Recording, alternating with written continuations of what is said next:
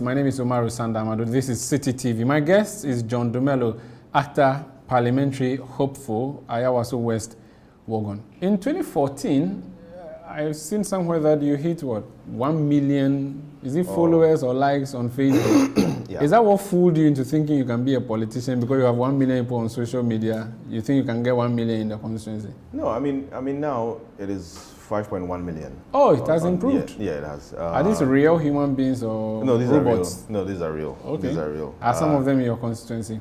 Yes, some of them are. But I do not base my entry into politics on the numbers I have on social media. You know, it's about doing something on the ground. You know, social media can fool you.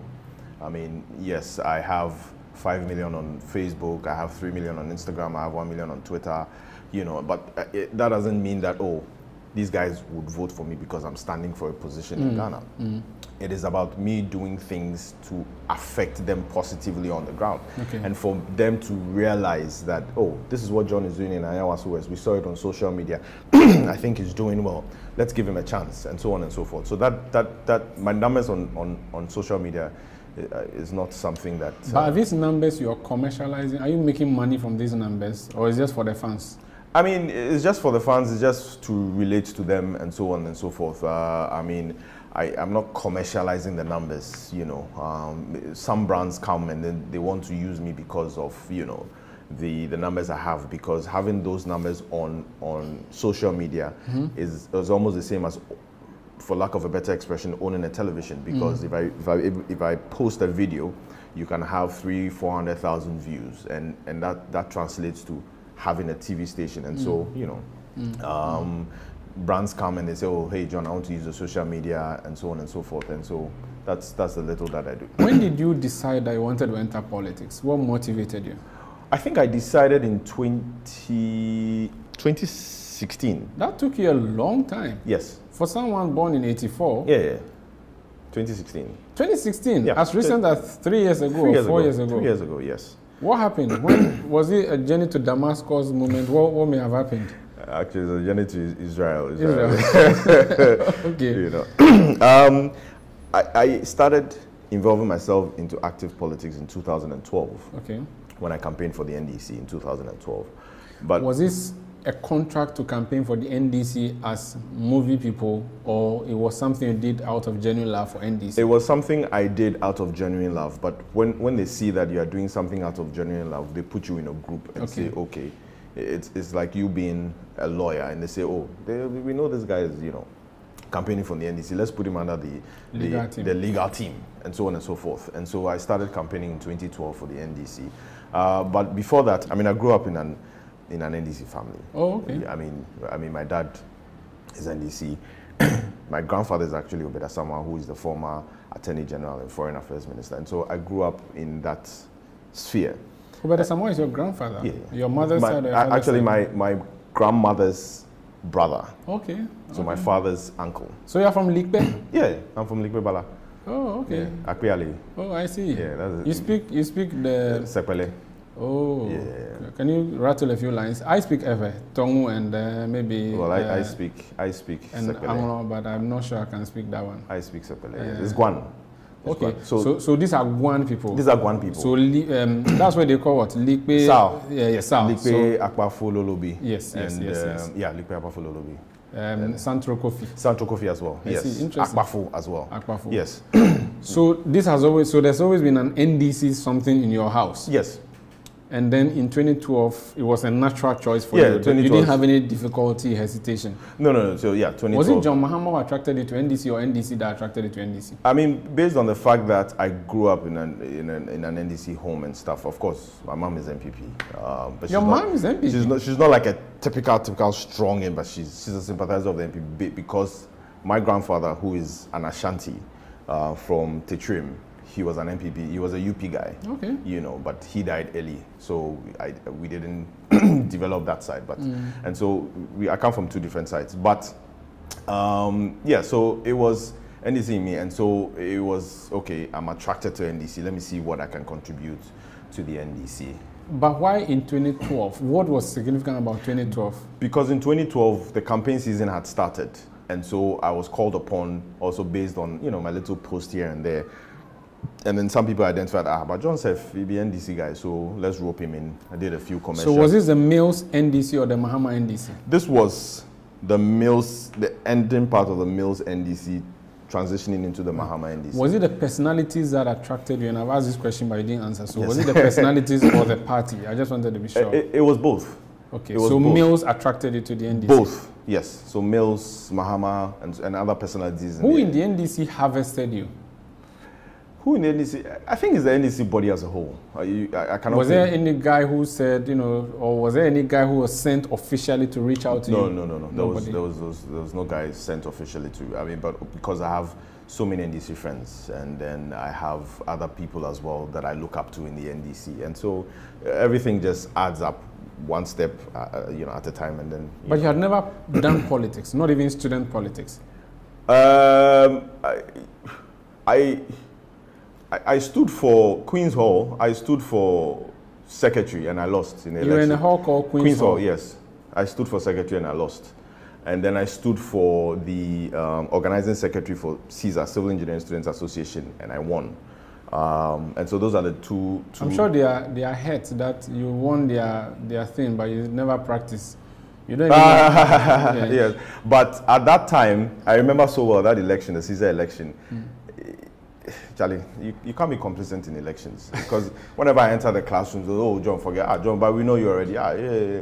And I won by just 8 votes. Wow, and you're looking at everybody and like, really? Yeah, that's all. The fear delegates, it started from that time. In your head. Yeah. But, so, again, I'm still interested. Why in 2012, in that time of your life, you decided that, all right, politics, hold on a moment, I want to do politics. Why politics and why NDC? I mean, aside the fact that your family and relatives have been in there, why politics first of all?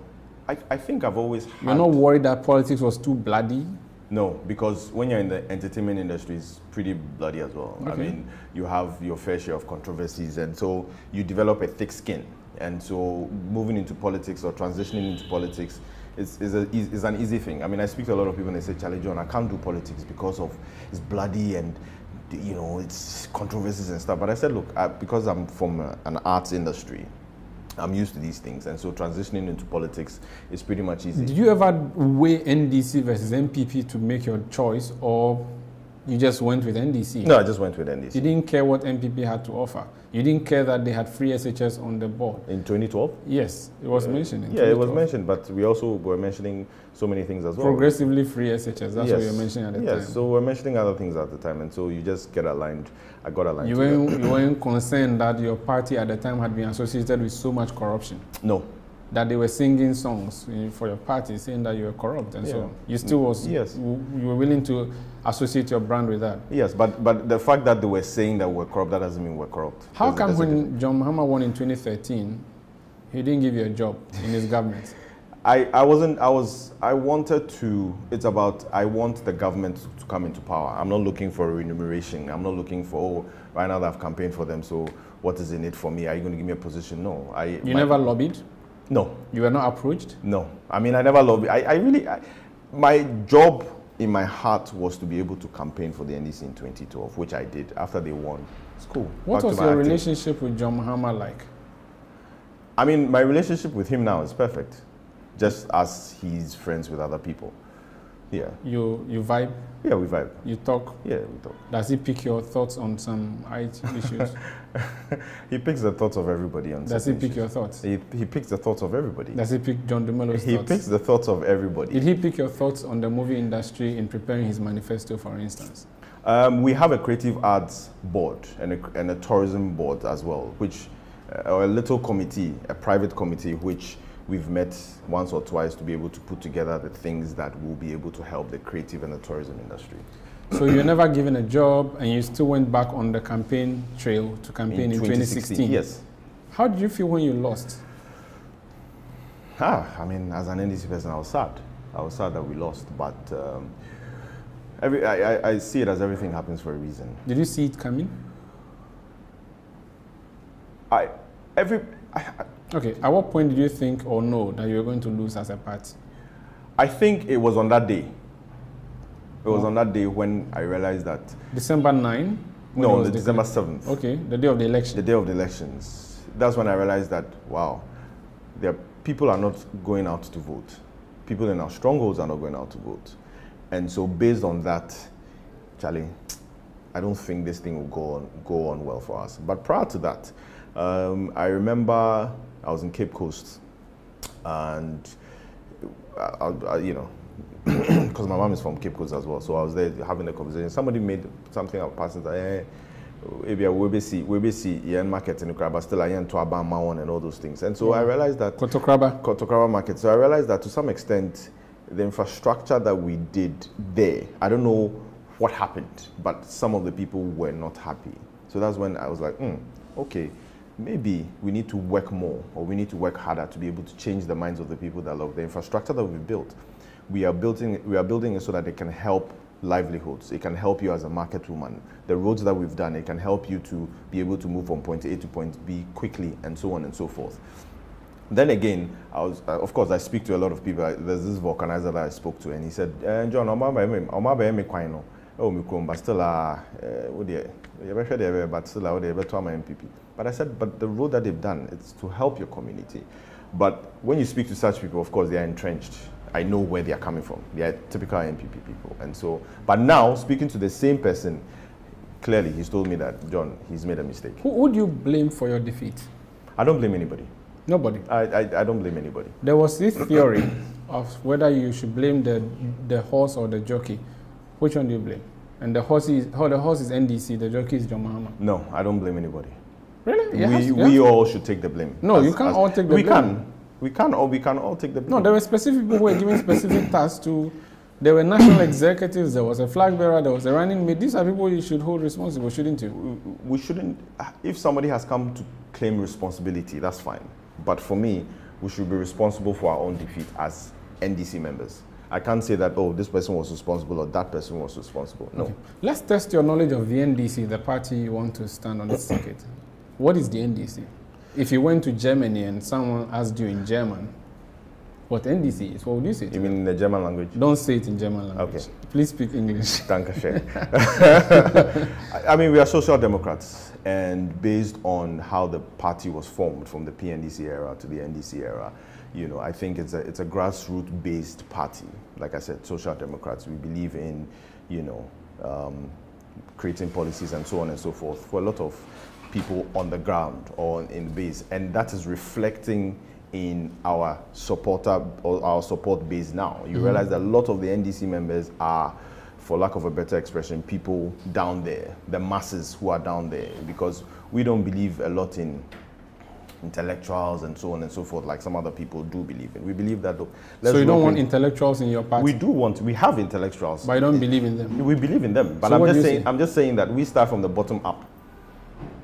But others explain that. Bottom up. I mean, in economics, you have micro and macro.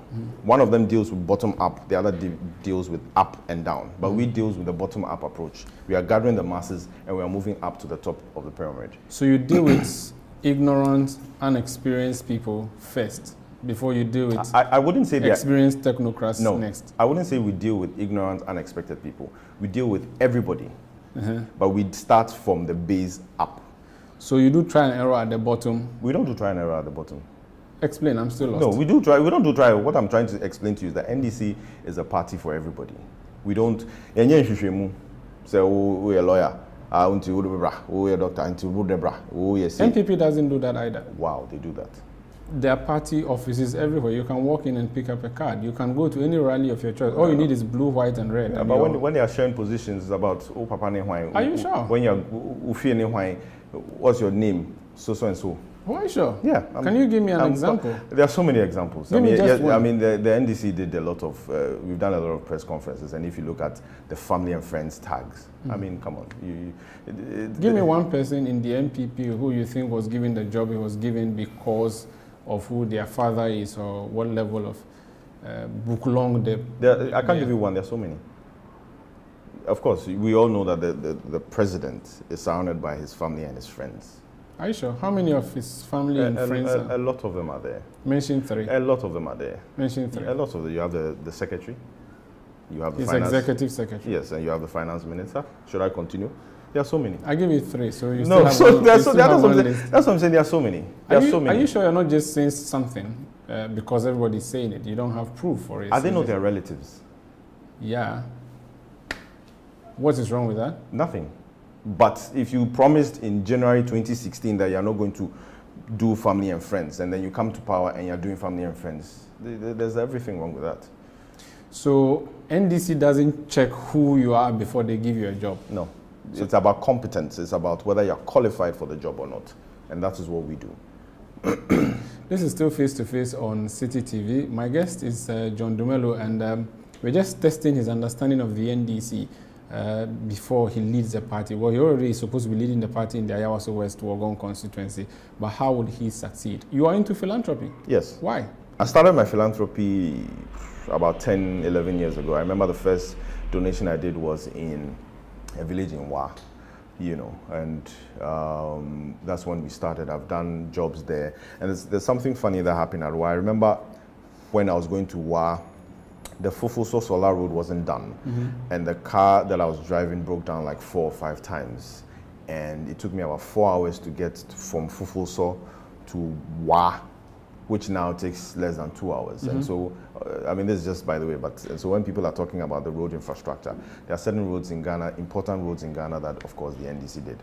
But coming back to my foundation, yes, I started in 2010, and since then I've been doing a lot of charity work in Ghana, in Nigeria, in Guinea, in Ivory Coast, in Zambia, in Cameroon, and other African countries. Upon all of this, if I Google you, one of the first stories that pops up is that you stole a government V8. That's what I also heard. When John Mahama left office. Yeah, that's what I also heard. Why did you steal a V8 if you have so much money that you're sharing? I don't have so much money that I'm sharing. I'm just, the little I have is what I share. Yeah, but it means you're content. That's what you're giving, what you are, the leftover. No, it's not about that. It's about having what you have, the little that you have, and sharing it. Was that why you stole the V8? No, to sell and share with everybody? I mean, look, every sensible person would say that, okay, so if you were given a vehicle, and then there's change of government, and then you can see them grabbing cars left and right, and then I am still driving a car that I supposedly stole, I wouldn't be driving the car that I supposedly stole. No, you were not driving. According to the report, you had taken it to a sprayer shop. You were spraying it, specking it. They say you brought stuff from Dubai to spec it and pimp it, maybe, if you want to use the street language. Okay, so let me explain. And so in 2016, a company that imports vehicles for the government approached me and said, look, John, we have some leftover V8s that the agency that we decided to import for, they said they don't want it again because of some other reason. And so, are you interested in buying one? I said, yes, of course, I'll buy one. And so I bought one. And then that's what I was using. How much did you buy it for? Oh, that one I can't disclose. But No, but at that time it was at that price. If you have been trolled and dragged, yes, you should be able to provide as much information to clear your image as you can. Yes, but I bought it. I bought the car. You have cash. You have it in your name. Yes, I bought the car. No, it wasn't. No, it wasn't my name. I bought it. The reason being that you paid with your money. Yes, but it was not in your name. Yes, it wasn't. The receipt was not written in your name. No, the receipt. Explain how that works. Okay, so when you import something for the government, it is imported, when you check everything, it says imported for so-and-so agency. And so at the time I bought it, of course, we're in government and everything, and I didn't finish paying for it. And so I told the guy, you know what, when I come and give you the balance, then we can do the change of ownership and so on and so forth, which we agreed, which, I mean, I think every businessman in Ghana would do that, or anybody doing that would do that. And so that was what happened. And then, so all along, this was what it was. And then we lost, and I was still driving this car. And then... Which you did not own. What percentage of the amount did you pay as of the time? I paid over 50%. Okay. So, and you know, I mean, it's just but like... you can't give us how much that... Just, no, I can't. It's that just like... That would make people suspicious of your story. No. I mean, I bought it. I paid more than 50% of it. At that time, the value of the vehicle. If I bought this suit and I paid for it, I should be able to tell people that this suit Yes, I bought but everybody can easily probably Google the price of a V8 at that time in 2016 and say, okay, maybe it was. Why do you want me to rely on Google when the man is here? Yes, but so that they know that this is the actual price. Okay. If I own a property and someone wants to take it from me, that would be theft. But when they came, they said you begged them. Yes, that's what I'm explaining. And so we won power. We lost power. I was still driving this vehicle around. And then I realized that, look, I've used this vehicle so many times across the country, outside the country, and so on and so forth. There are some scratches and damages on it. So let me just spray it and let me just, service the vehicle. And so I took it to a shop in Accra. Open in Accra, for them to service it. And then... Were you servicing or changing the car? No, I mean, it's body works and everything. And so I think even at that point in time, when I was speaking to the guy, I said, oh, Charlie, the scratches and things, let's try. And then the guy said, oh, why don't you respray it to a different color? I said, okay, that's fine, no problem. We can just respray it. And so that is what happened. And so one day I was at home and I got a call and said, oh, John, some people there from National Security, they say you for come. I said, okay, no problem. So I got there. And then they said, okay, so this vehicle is for the National Security. I said, okay, can you explain to me? Then they put in the chassis number, and then in the chassis number, it said, imported for the National Security. No problem. I said, okay, fine, no problem. Then I called the guy that sold it to me. I said, oh, boss, this is what their people are saying, blah, blah, blah. Then he said he'll get back to me, but he wants to deal with them. Then, so at that point in time, it's like, oh, hey, this vehicle is for them, blah, blah, blah. And then they took the vehicle away. A vehicle you have not fully paid for. Yes. A vehicle you know very well belonged to the government of Ghana. Yes. You took it to a spray shop and you were changing the color. No, but you that see... That would amount to ill intent. Yes. But you see, at that point in time when I was paying for the vehicle, it's not a matter of it's for the government or not. It's a matter of, okay, John, when you finish paying, we'll just do the change of ownership. Yeah, but it was a government car. Yes. You know, there are special duties on government cars and so on. But so you were benefiting from your association with the government? No, but I paid for it. Yeah, but you have not given us how much, so we can't even prove. Yes, but you have the receipts? Yes, but I've paid for it. Yeah, so if you paid for something, you should fight for it. You don't give up exactly. easily. And so fighting for it is between me and the person or the people. The company. The company. It was Vani that was mentioned. The person or the people that sold the vehicle to me. Did you take them on? And so I spoke to them and they said, John, you know what, we'll sort it out. After 2-3 months, I paid my balance and I bought a new car. So they gave you a new car? I've paid the balance and I bought a new car. I don't get it. You gave the balance to the company and they gave you a new car? And I bought a new car, yes. No, you didn't buy a new car. I mean, yes, it's a new car. So they gave you a new car to replace the one that was taken by the government? Perfectly. Was it a V8? Yes. I see. You don't think that what you were doing was fraudulent? No, at all. There's nothing fraudulent about it. If you mentioned the former First Lady, I never mentioned anything in any report. At the time the National Security came to take the car, I didn't write any formal report. I didn't write anything down. They just came and they took the vehicle away. So all the stories you read, I mentioned former First Lady, I mentioned this, I mentioned this, I mentioned this. They were all false. If you couldn't be trusted to hand over a government vehicle that was given to you, even when you were not a government appointee, can we trust you, for instance, if you became a minister of state, that you will not repaint the house, the government bungalow that will be given to you and pay half of it? I can't repaint it because at that point in time it's a government bungalow. Yeah, but the car was a government vehicle too. But I had paid for it. Yes, I'm saying so. Say Mahama wins in 2020. Give me a second. Yes. Mahama wins 2020, gives you minister for something. Yes. Maybe anything. Yes. And then, is there a ministry you hope to be a minister? No. Okay. Anything.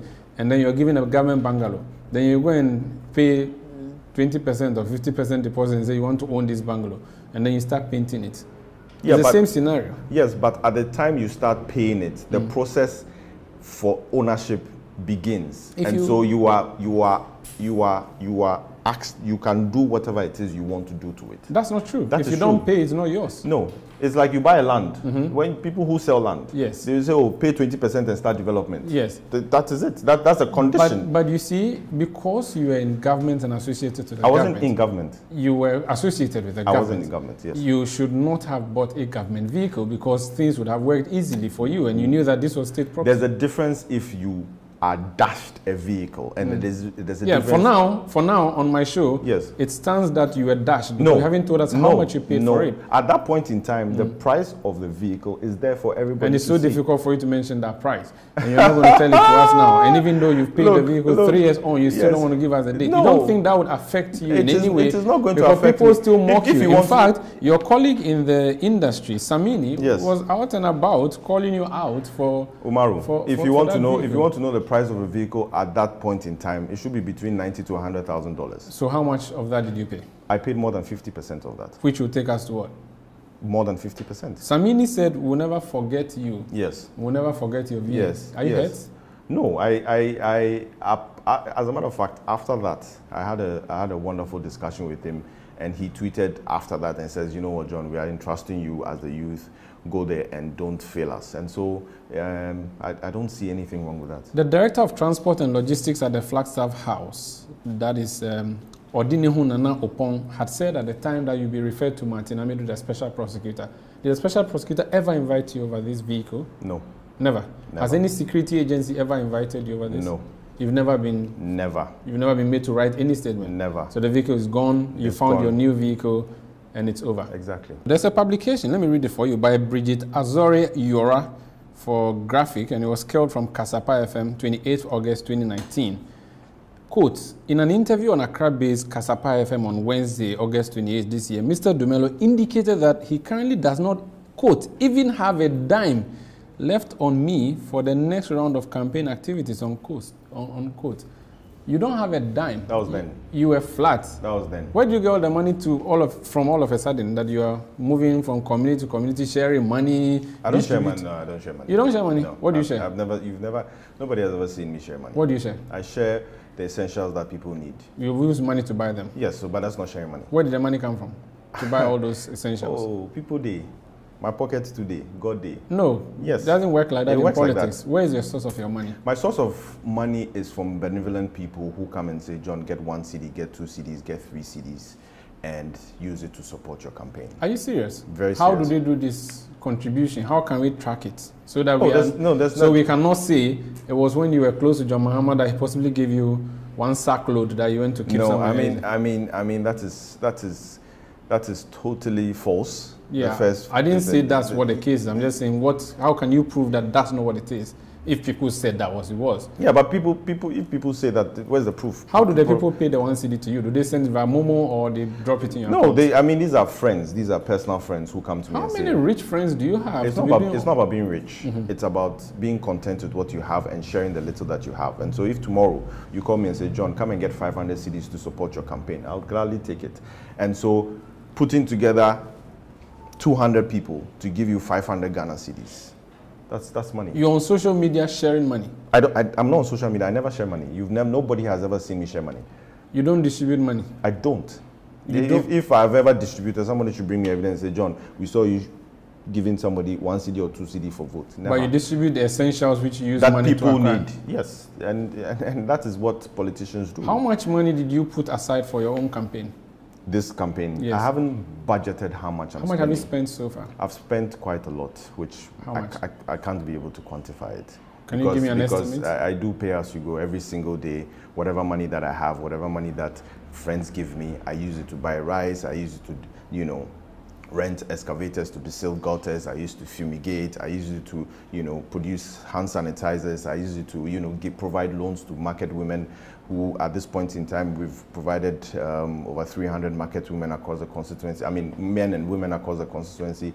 I budgeted 200,000 Ghana cedis to be able to give it to these women. And we are doing all these things small. How much have you spent so far? It's hard to quantify. I haven't sat down to quantify it. You have an estimate? I know, I don't have an estimate. If you're asked to account for all the CDs you spent, can you account for each of them? By who? by the appropriate quarters who may suspect your activities? There's no appropriate quarters who can come and say that, John, come and account for how much you're spending on your campaign.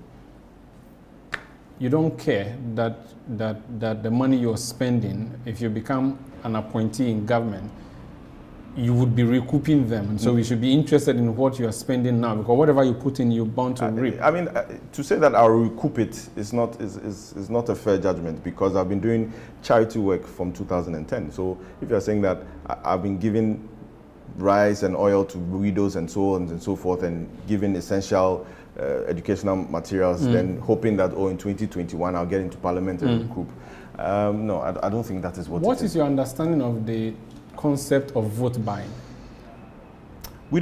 I don't think people buy votes. No, what's your understanding of that concept? That's what I'm saying. I don't think people buy votes. Okay.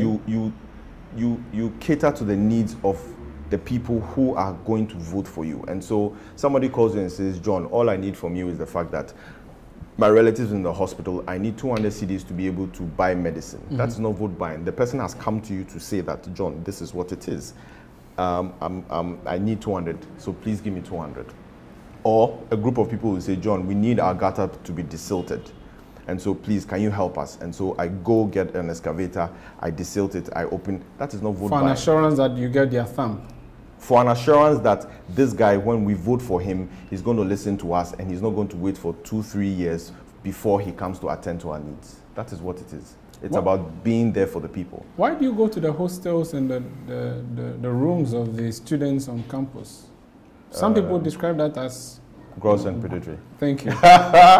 It is not. It depends on your assessment of it. For me, it's about when I go to a hostel and a lady comes and says, hey, John, can I give you a hug? I can't say, oh, no, don't come and hug me, because no, I can't do that. Because there was no corona at the time. Yeah, there was no corona at the time. And so it's like you go somewhere and says, John, give me a high five. And you say, oh, no, I don't want to give you a high five, because when I give you the high five.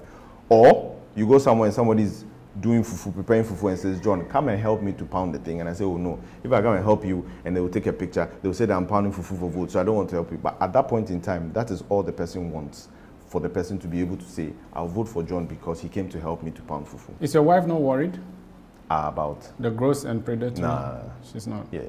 Lydia is going to be, well, she's currently the MP. Yeah.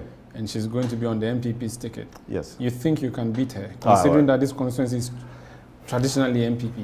When they say it's traditionally MPP, I disagree. Okay, in history, it has always swung in history, towards MPP. Yes, but we won in 96 and 92 and 96.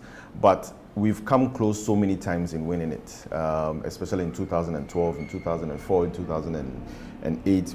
We've always come close to winning it. And so it's not about it being traditionally MPP. This is not like a Bantama seat or a Mampon seat or a Idrisu seat that we know that, oh, this one there is traditionally MPP, there's nothing. But even those seats, we can still bridge the gap, we can still close the gap and be able to win it. So for something like Ayawaso West, is a seat that the NDC is going to win. I'm not going to win it. It is the NDC that is going to win. Do you have a percentage margin you expect to win it by? 54%. The people of Ayawaso are watching you. Yes. Speak to them. Why should they vote for you instead of Lydia? You see, it's time we change. Ayawaso West, where it is now, isn't where it's supposed to be. I mean, the MPP have had the seat for so long, and speaking to some of the people, they will say that, John, we've been here for so many years. We've never, whenever we tell them to come and do something, they never do it. Yet, election time, they'll come and hand money to us and say, oh, vote for us, vote for us. But we are not fools anymore. We want to vote for somebody who is vibrant, somebody who is young, somebody who will know that, somebody who has the energy to be able to transform Ayawaso West and take Ayawaso West to the next level. Somebody who will be there for them and somebody who listens.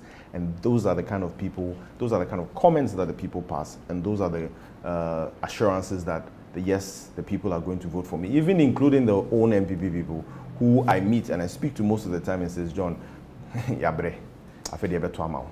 John Domelo, NDCPC, Ayawaso West Wogon. Thank you for coming on Face to Face. Thank you too. And thank you too for watching. Face to Face returns next week on City TV. My name is Umaru Sandamado. Stay tuned in to City TV.